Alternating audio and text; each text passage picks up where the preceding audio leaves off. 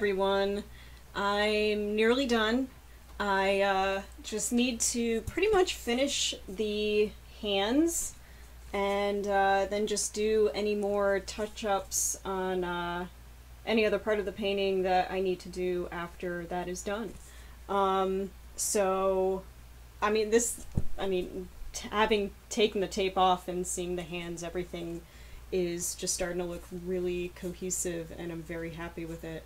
So yeah, I'm gonna get started.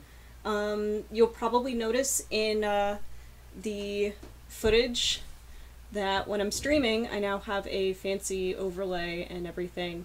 And if you actually want to see the stream in real time, I will also be uploading the full complete streams to this channel, so long as the files aren't, too horrifically huge, so you can see an archive of what I'm doing on Twitch.